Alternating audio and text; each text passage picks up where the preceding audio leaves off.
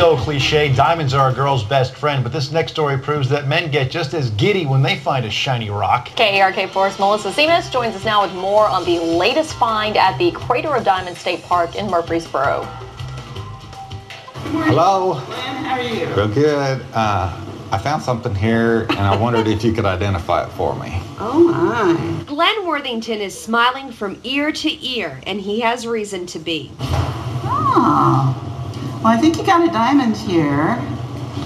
Yep, it's all nicely faceted and real pretty. The brown beauty he's decided to call brown rice is not Mr. Worthington's first find at the Crater of Diamonds State Park in Murfreesboro. He has been digging at the park since 1978. I'm not really in it for the money. And since then, he's accumulated quite a collection, from this heart-shaped white diamond to the first yellow diamond he found nearly 32 years ago.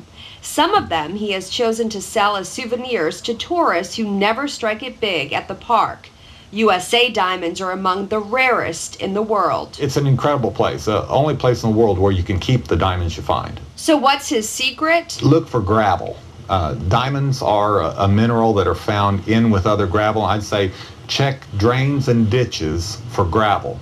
And when you dig it up, if it's not gritty sounding or if it doesn't feel like there's gravel in it, throw it out if it's just silt. You forget about the 300 buckets with nothing in it if you can find 3 diamonds in 10 buckets. Back inside, Come on in. Okay.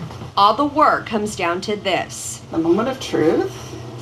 It's a 2.136, which we count as a 2.1. And jackpot. Brown rice is the largest diamond Mr. Worthington has ever found, and it sets another record. It is like a touchdown at the Super Bowl moment. All right. Thank you. Certification. Very good. Congratulations. 213. Our largest diamond this year. Thank you very much, Justin. I appreciate it. And just maybe, so will his wife.